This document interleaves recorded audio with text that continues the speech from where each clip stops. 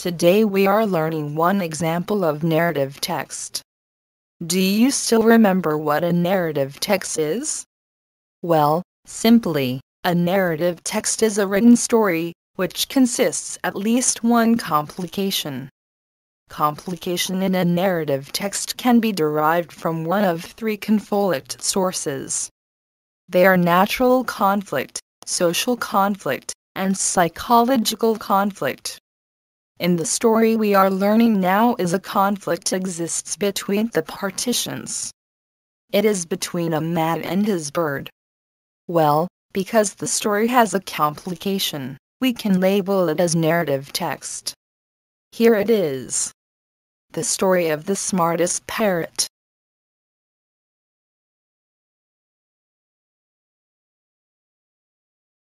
Once upon a time, a man had a wonderful parrot. There was no other parrot like it. The parrot could say every word, except one word. The parrot would not say the name of the place where it was born. The name of the place was Catano.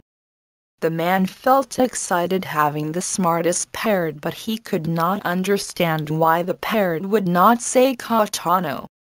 The man tried to teach the bird to say Catano, but the bird kept not saying the word. At the first, the man was very nice to the bird, but then he got very angry. "You stupid bird!" pointed the man to the parrot. "Why can't you say the word? Say Catano, or I will kill you," the man said angrily. Although he tried hard to teach, the parrot would not say it. Then the man got so angry. He shouted to the bird over and over, "Say Catano or I'll kill you." The bird kept not to say the word of Catano. One day, after he had been trying so many times to make the bird say Catano, the man really got very angry. He could not bear it. He picked the parrot and threw it into the chicken house. There were 4 old chickens for next dinner. "You are as stupid as the chickens. Just stay with them," said the man angrily. Then he continued to humble, "You know, I will cut the chicken for my meal. Next it will be your turn. I will eat you too, stupid parrot." After that he left the chicken house. The next day, the man came back to the chicken house. He opened the door and was very surprised.